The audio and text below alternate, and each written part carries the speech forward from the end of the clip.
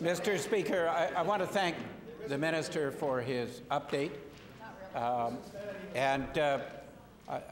What I would ask the Minister in the future to provide us, like we have for the Red River, what the peaks will be at various points.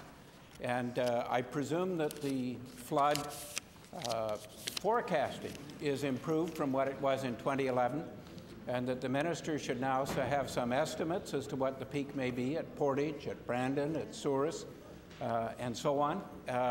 This information would clearly be helpful, and perhaps the Minister, next time he gives a flood report, presumably on Monday in this chamber, can give us that sort of projection and tell us where we stand in terms of the forecasting, which was a concern.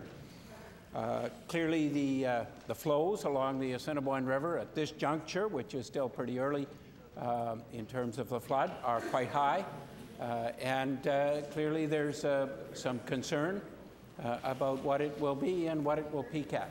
I look forward to getting that information next time around.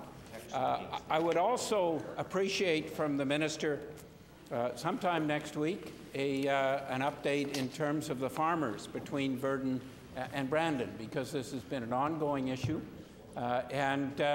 farmers are still concerned about what the compensation has been in the past, what the plans are for the future in terms of that section, and it would be helpful to have an update on that again sometime next week if that's possible. Thank you.